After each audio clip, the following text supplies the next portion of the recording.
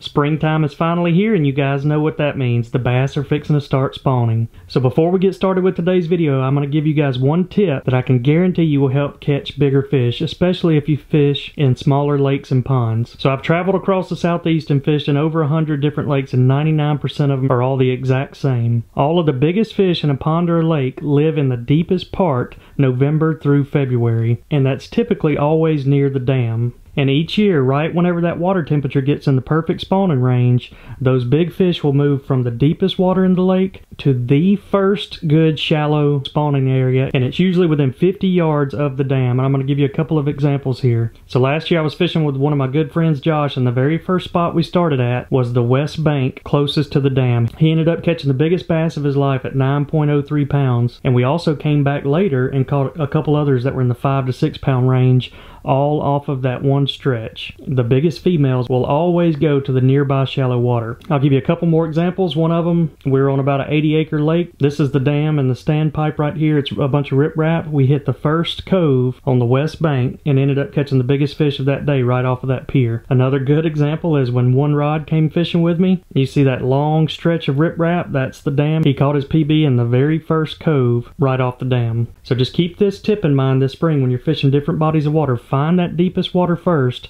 and then find the closest shallow water to it, and I can guarantee you, you'll catch bigger fish.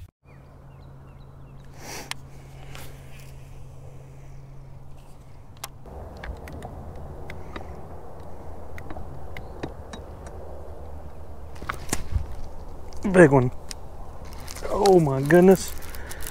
That's what I'm talking about. I don't know what it is with starting out the day with big fish, but whoo, this is gonna be a fatty up under the boat. Oh my gosh, look at the head on that fish. Oh, don't jump. Come on around, I gotta get her all the way around the boat so I can get her in. What a giant. All right, I should have her now.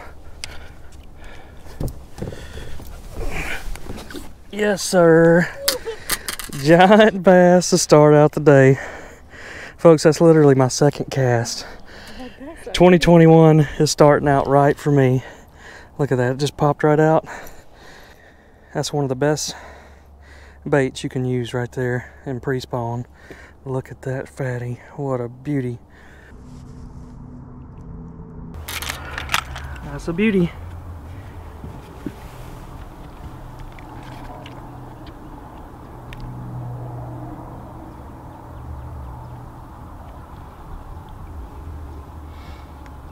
That's how we start the morning, folks. So folks, we literally just put the boat in. We just backed her on off into this pond. But whenever I launched, look at all the dead threadfin shad up on the bank.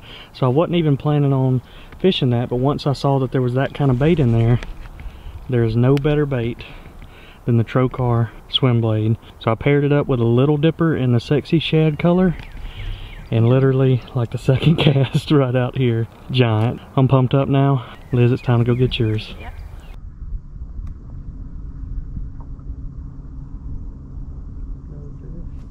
Got him. Liz hooked up. Nice.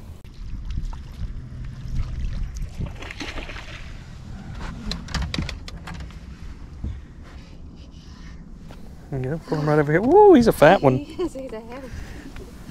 Got him. That is a nice chunky largemouth right there. Good one, Liz.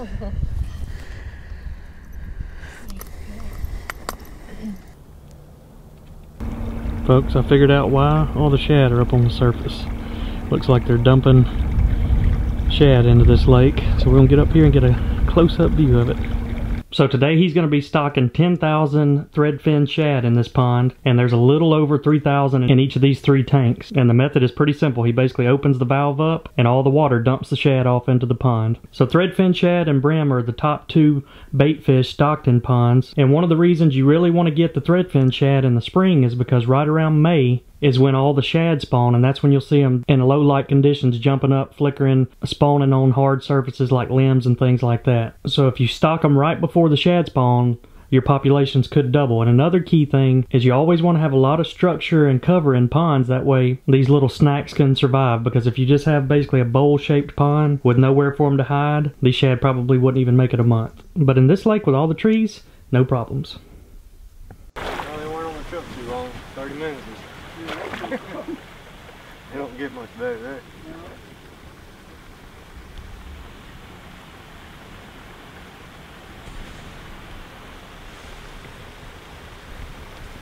So all in all, it just takes about 5 minutes.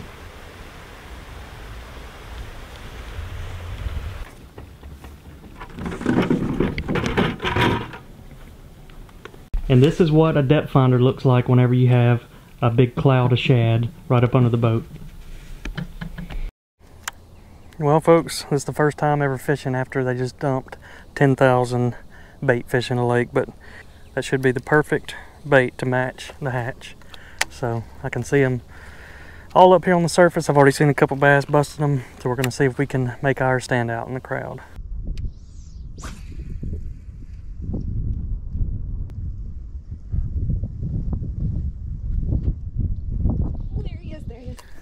Liz on back-to-back cast, I hear you.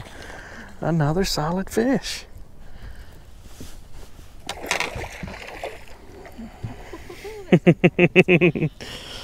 Gotta love hearing Liz's giggle. Alright, I think we'll flip him on up in here. Alright, another fat one, man, Liz.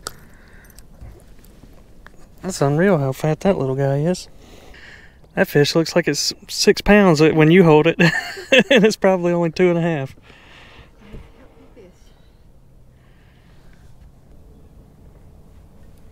Got one. Guys, this is a little bit too easy at fishing, so we just basically got on the trolling motor, and I'm sitting there watching the shad on the graph, and we're just trolling our baits right back behind them, and these bass are catching up to them.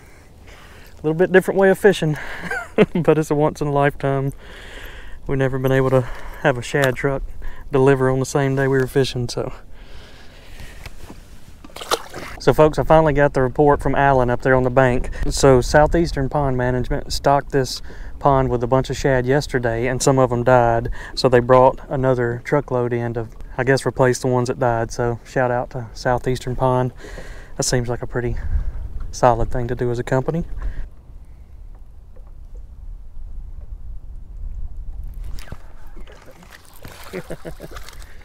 That first bass could have eaten you.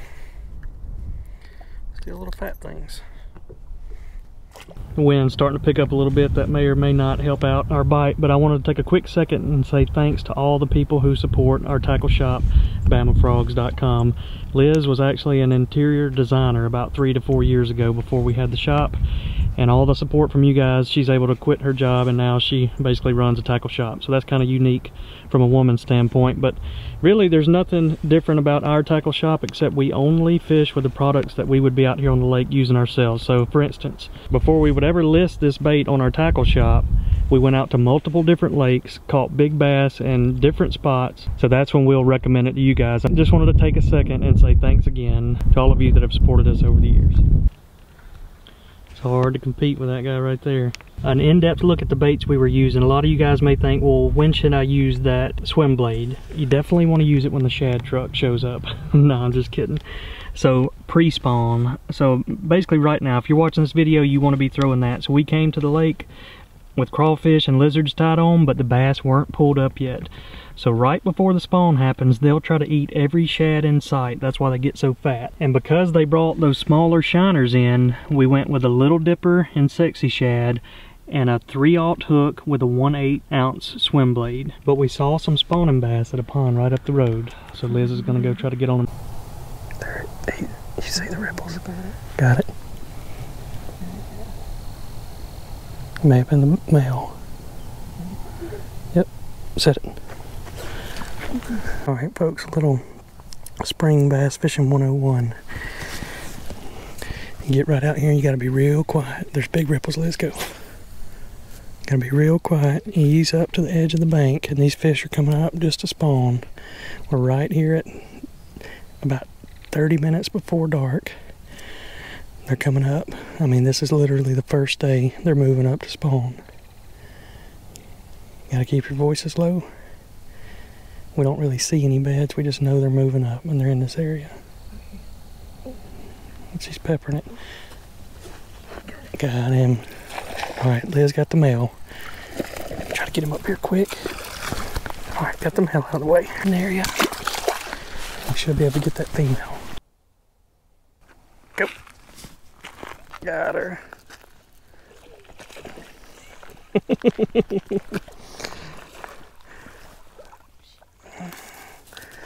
She ain't a giant female, but hey, it's an honest day's work right there. That's how you catch the male and the female. I don't know if you guys could see that, but Liz was sitting there bouncing the tip, showing what you were doing, how you were tapping the tip. She let it sit right there where she knew it was and was sitting there bouncing that tip. Got the female to bite. And you can see right down there, oh, there's a male right there, swimming by. There's another little bed down there, and we didn't even really know that there was a bed. There's a female right there, browsing out. They're just now moving up. It's fun. Good job. So that's going to wrap up this video, but always keep that tip in the back of your head about finding the shallowest water closest to the deep water where they hang out all winter. But I hope y'all enjoyed this video. Make sure you hit the subscribe button so you can follow along with all of our other fishing adventures, and we will see you all next time.